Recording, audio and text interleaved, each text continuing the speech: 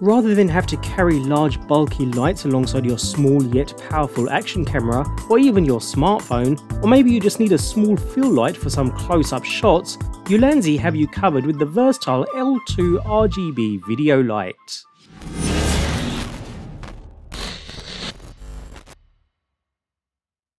I've always been impressed with the build quality of Ulanzi camera gear, especially considering the budget level pricing, and while my expectations with the RGB light are just as high, we have a pretty generous package here, complete with optional accessories. Straight onto the main unit though, which is rather compact thanks to its 41mm squared frame, we have a pretty robust design, constructed of plastic, which doesn't really help heat dissipation very well, but does keep the weight down at just under 70 grams. Pre-installed on the front is a silicon white diffuser used for creating a softer beam, although this can be removed to reveal the single LED light bead, rated with a life expectancy of up to 50,000 hours. Otherwise, it's a pretty simple device with a single metal 1/4 inch 20 thread built into the bottom, which is perfect for mounting to a mini tripod, or for attaching the included cold shoe mount to the bottom.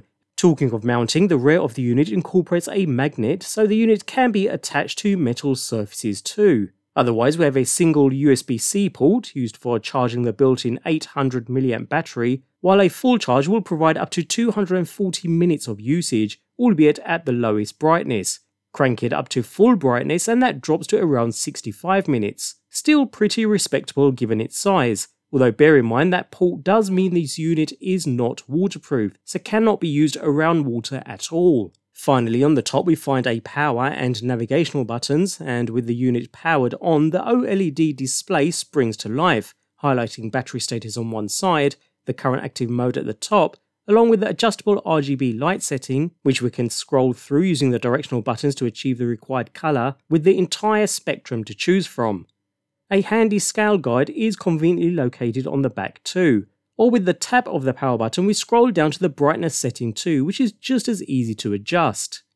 Finally, by pressing both directional buttons together, we enter the dynamic light effects mode, where you are able to scroll through and select from 11 different modes, helping to quickly and easily add some extra effects to your video projects.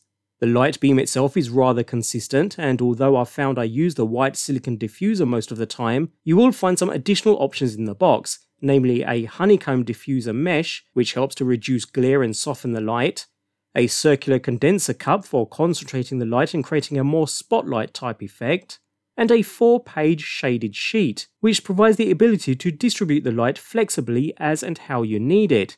Each of these attaches to the magnets located in the corner of the main beam, making switching between them a quick and easy affair.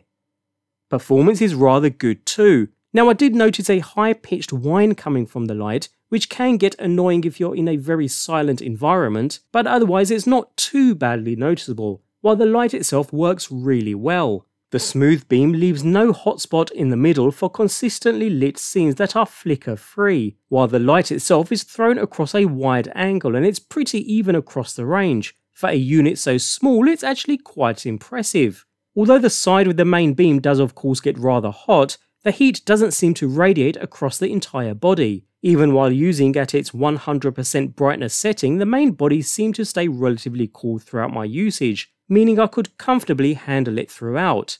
As a potential safety warning though, I wouldn't look directly into the light at any point, as it can cause some discomfort and potentially damage your eyes. I highly recommend working with the white silicone cover as much as possible when the lighting is directly facing your eyes. If they're lighting a backdrop, the precautions are not as necessary, although care should be taken depending upon your scenario. As it stands though, I've been left rather impressed with the power to size ratio this thing provides.